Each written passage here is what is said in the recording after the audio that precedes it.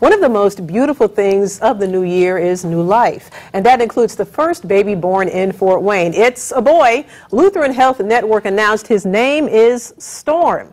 Both he and his mother, Janela, are doing well. Storm was born at 1:21 a.m. New Year's Day. Parkview Health also had its first birth of 2020. Little Ryder Allen was born at 6:30 yesterday morning. We want to welcome both Ryder and Storm and congratulate their families. In Indianapolis, this little guy, was the first baby born of the new decade. Little Gianno Peterson came into the world at 2:59 yesterday morning at St. Vincent Women's Hospital.